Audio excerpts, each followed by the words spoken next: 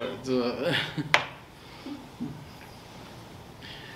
we gathered in the name of the Father, and the Son, and the Holy Spirit. Amen. Amen. And the grace and peace of our Lord Jesus Christ be with you all. And with your spirit. So good morning. Good morning, Father. So today is the feast of Saint Martin de Porres. So it's a very auspicious day because Saint Martin is the patron saint for racial unity. So, and it's interesting that the election day will be on his feast day.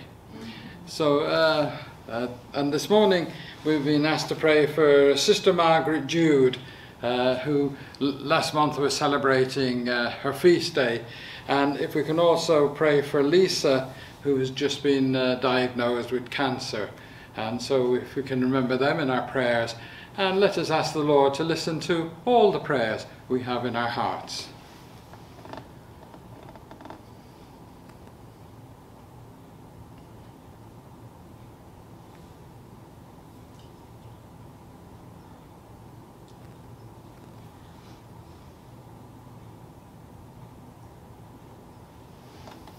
Lord Jesus, you always hear and answer us. When we call out to you and we fail to recognize your voice, Lord, have mercy. Lord, have mercy. Christ Jesus, you are merciful and compassionate, and call us to be the same with others. When we have fallen short of this, Christ, have mercy. Christ, have mercy. Lord Jesus, our faith is sometimes weak and small, and we often struggle to do your will. For those moments, Lord, have mercy. Lord, have mercy. May Almighty God have mercy on us, forgive us our sins, and bring us to everlasting life. Amen. And let us pray. O God, who led Saint Martin de Porres by the path of humility to heavenly glory, grant that we may so follow his radiant example in this life as to merit to be exalted with him in heaven. And we make this prayer through Christ our Lord. Amen. Amen.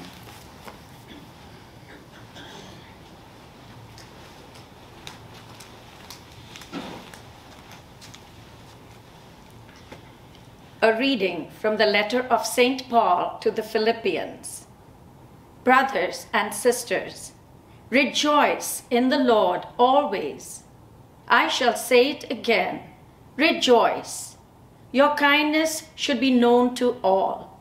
The Lord is near. Have no anxiety at all, but in everything, by prayer and petition, with thanksgiving, make your requests known to God. Then the peace of God that surpasses all understanding will guard your hearts and minds in Christ Jesus. Finally, brothers and sisters, whatever is true, whatever is honorable, whatever is just, whatever is pure, whatever is lovely, whatever is gracious, if there is any excellence, and if there is anything worthy of praise, think about these things.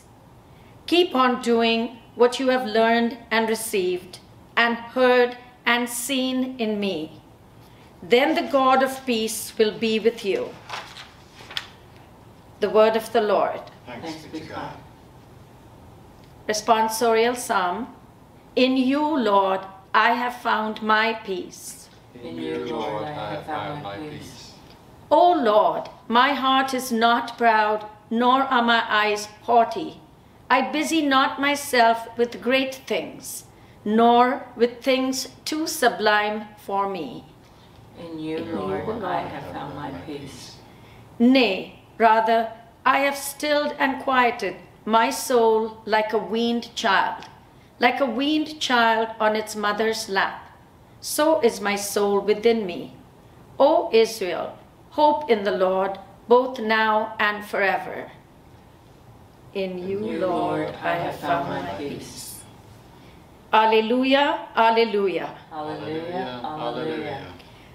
I give you a new commandment. Love one another as I have loved you. Alleluia, alleluia.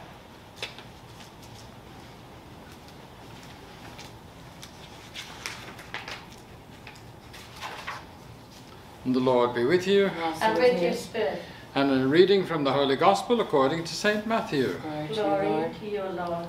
When the Pharisees heard that Jesus had silenced the Sadducees, they gathered together, and one of them, a scholar of the law, tested him by asking, "Teacher, which commandment in the law is the greatest?" He said to him, "You shall love the Lord your God with all your heart, with all your soul, and with all your mind. This is the greatest and the first commandment. The second is like it. You shall love your neighbour as yourself. The whole law and prophets depends on these two commandments." The Gospel of the Lord. Praise to you, Lord Jesus Christ. So today is the feast of Saint Martin de Porres, and the patron saint of mixed races and racial harmony. So himself, he was of mixed race. He had a Spanish father and a freed African slave mother, and and because he was illegitimate and he was of mixed race, he was abused all his life, and so he knows what it is. When he eventually joined the Dominicans, one of the novices always referred to him as that mulatto dog, and so even in religious communities there was racial tension. And he's often prayed to in times of racial tension, and maybe he's a very fitting saint for these days, and we should be praying in earnest to him, especially in this time. So when he was 2 years old, his mother gave birth to his sister Juana, and at that point the father abandoned them all and left them to a life of poverty. His mother used to take in washing to support the three of them. And when he was old enough, he was apprenticed to become a barber surgeon, same profession as St. Luke, the evangelist.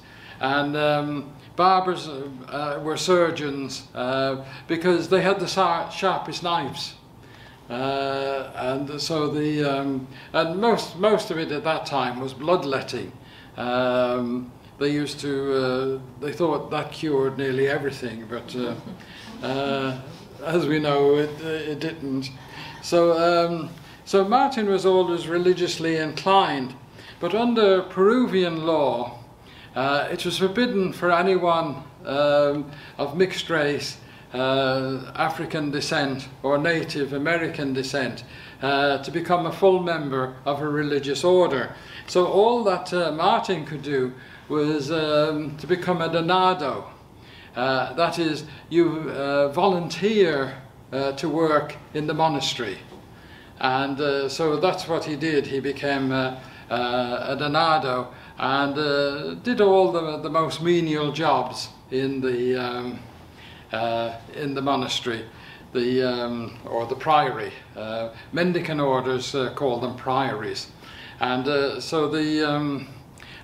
but because of his previous experience of being barber surgeon, he soon found his way into the infirmary and was looking after people there. And he had a great talent for it and a great patience. He had great patience with all the people there. But not only amongst the brothers in the priory, but also people from outside. He looked after sick people outside, and he would go and beg for alms to get what was ever necessary to treat the people. And he often put sick people in his own bed. He'd bring them in off the streets, put them in the bed, and the superior kind of forbade him to do that. And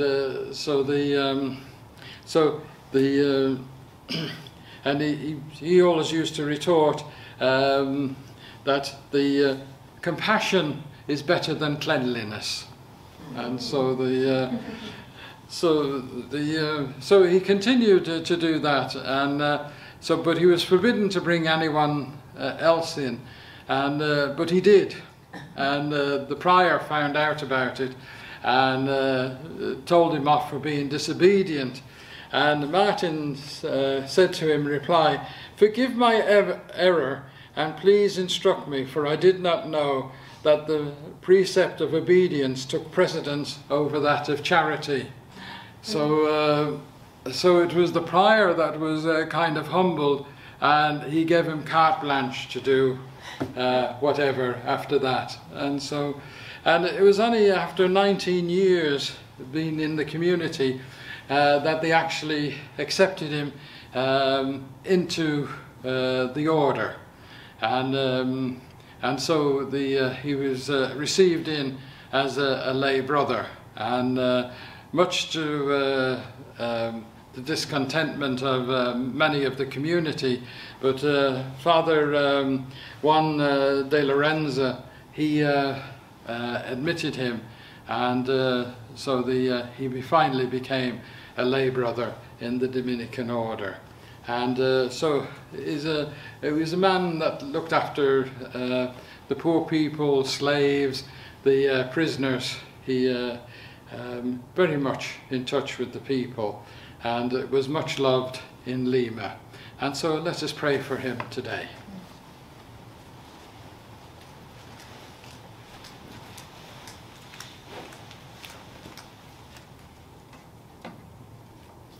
Let us pray to Saint Martin de Porres to ease the racial tensions in our societies today. May his intercessions with the Lord bring back peace. We pray. Lord, hear us. Like Saint Martin, may we always keep charity our highest priority. We pray. Lord, hear us. We pray that all people of mixed races be accepted equally by all races. We pray. Lord, hear us.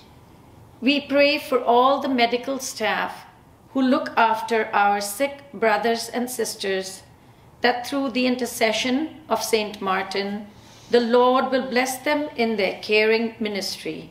We pray. Lord, hear us. Today is election day.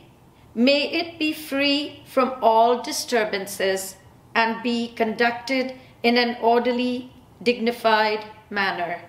We pray. Lord, hear us.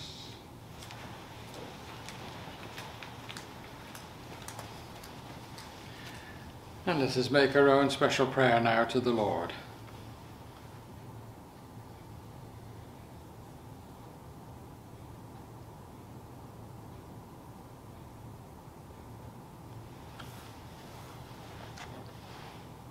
Today we honour the life of Saint Martin, and we thank him for teaching us that charity is the highest work that we can do for the Lord.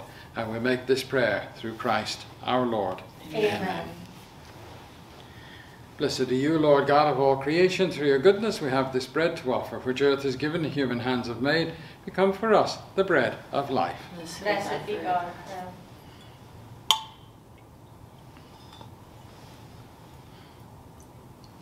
Blessed are you, Lord God of all creation. Through your goodness we have this wine to offer, fruit of the vine and work of human hands, become our spiritual drink. Blessed be God forever.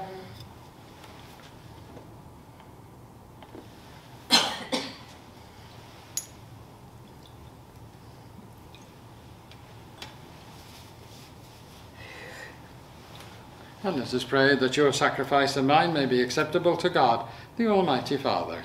May the Lord accept the sacrifice at your hands, for the praise and glory of his name, for our good and good of all of his holy church. And let us pray. May these sacrificial offerings, O Lord, become for you a pure oblation, and for us a holy outpouring of your mercy, through Christ our Lord. Amen. Amen. And the Lord be with you. And with your spirit. And let us lift up our hearts. We lift them up to the Lord. And let us give thanks to the Lord our God. It is right and just. It is truly right and just, our duty and our salvation, always and everywhere, to give you thanks, Father most holy, through your beloved Son, Jesus Christ, your word, through whom you made all things, whom you sent as our Saviour and Redeemer, incarnate by the Holy Spirit and born of the Virgin, fulfilling your will and gaining for you a holy people, he stretched out his hands as he endured his passion, so as to break the bonds of death and manifest the resurrection. And so with the angels and all the saints we declare your glory, as with one voice we acclaim, Holy, holy, holy Lord, God of hosts. Heaven and earth are full of your glory. Hosanna in the highest. Blessed is he who comes in the name of the Lord. Hosanna in the highest. You are indeed holy, O Lord, the fount of all holiness. Make holy, therefore, these gifts, we pray, that by sending down your Holy Spirit upon them like the dewfall, that they may become for us the body and blood of your Son, our Lord Jesus Christ. At a time he was betrayed and entered willingly into his passion, he took bread, and giving thanks, he said the blessing, broke the bread, gave it to his disciples, saying, Take this, all of you, and eat of it. This is my body, which will be given up for you.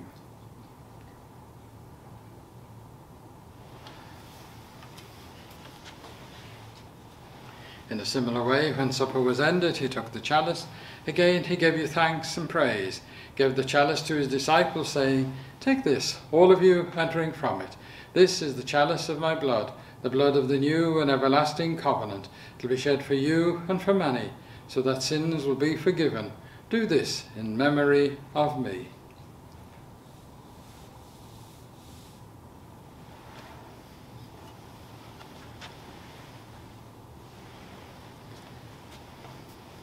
The mystery of faith.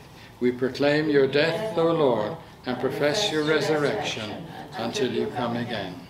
Therefore, as we celebrate the memorial of his death and resurrection, we offer you, Lord, the bread of life and the chalice of salvation, giving thanks you've held us worthy to be in your presence and minister to you.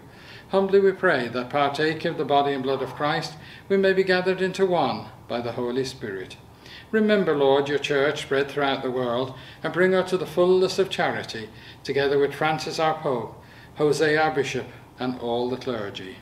Remember also our brothers and sisters who have fallen asleep in the hope of the resurrection, and all who have died in your mercy. Welcome them into the light of your face. Have mercy on us all, we pray, that with the Blessed Virgin Mary, Mother of God, with her husband Saint Joseph, with the apostles, the martyrs, Saint Martin, and all the saints who have pleased you throughout the ages, we may merit to be co-heirs to eternal life, and may praise and glorify you through your Son, Jesus Christ. For through him, with him, in the unity of the Holy Spirit, all glory and honour is yours, Almighty Father, forever and ever. Amen. And let us pray now in the words Jesus gave us. Our Father, who art in heaven, hallowed be thy name. Thy kingdom come, thy will be done, on earth as it is in heaven. Give us this day our daily bread, and forgive us our trespasses, as we forgive those who trespass against us. And lead us not into temptation, but deliver us from evil. Deliver us, Lord, from every fear and evil, and grant us peace in our day. In your mercy keep us free from sin. Protect us from all anxieties. We wait in joyful hope for the coming of our Saviour, Jesus Christ. For the kingdom, the power, and the glory are yours, now and forever. Lord Jesus Christ, you said to your apostles, I leave you peace, my peace I give you. Look not on our sins, but on the faith of your church, and grant us the peace and unity of your kingdom, where you live forever and ever. Amen. And the peace of the Lord be with you all. And with your spirit. So peace, peace.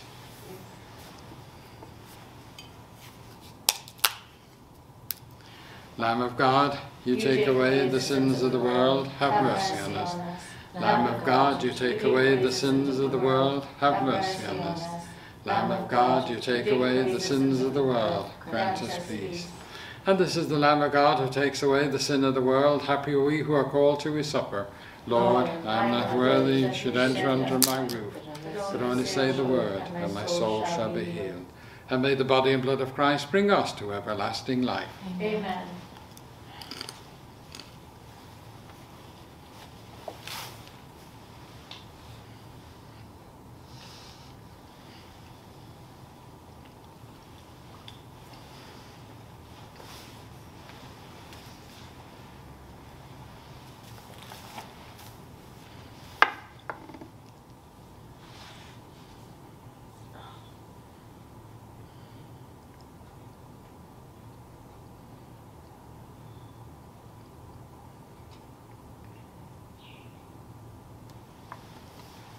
And let us pray.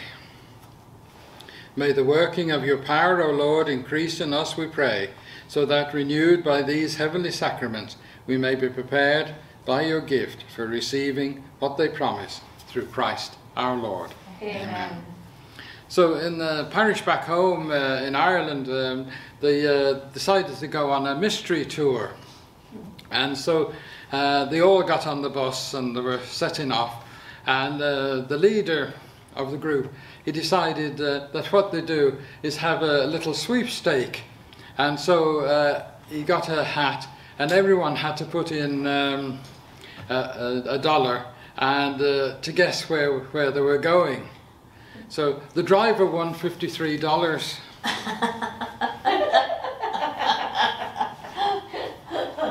So let us ask the Lord to bless us now, be with us, and to be especially mindful of our families and friends. And the Lord be with you. And with your spirit. May Almighty God bless you. May the Father, the Son, and the Holy Spirit. Amen. And the Mass is ended. Let's go forth in peace to love and serve the Lord. Thanks Thanks be to God. be to God. Thank you. Thank you, Father.